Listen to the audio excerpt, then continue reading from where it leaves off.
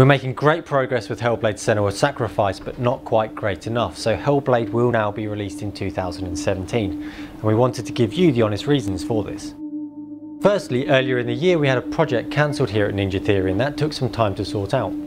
Also, we had a rare opportunity to collaborate with Epic Games and others to push performance capture technology forward for the whole video games industry. Thirdly, our progress on Hellblade has not been as fast as we would have liked. One of the reasons we're creating Hellblade independently is because it puts decisions in our hands.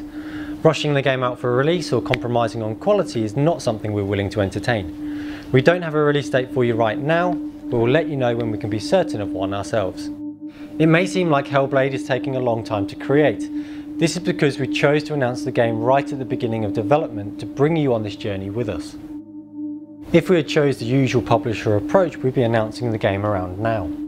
We wanted you to see firsthand how a game takes shape from rough beginnings and evolves over time.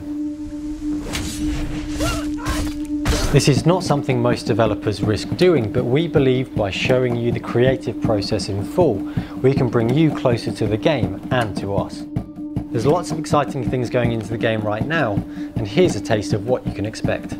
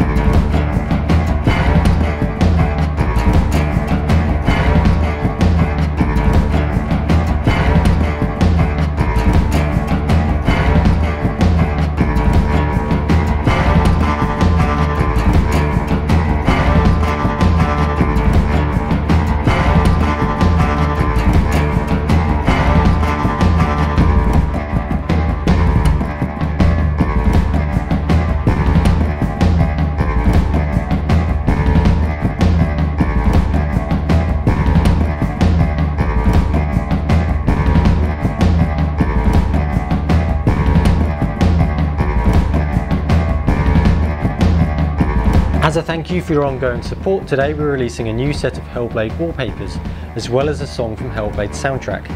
We look forward to bringing our next Dev Diary to you soon.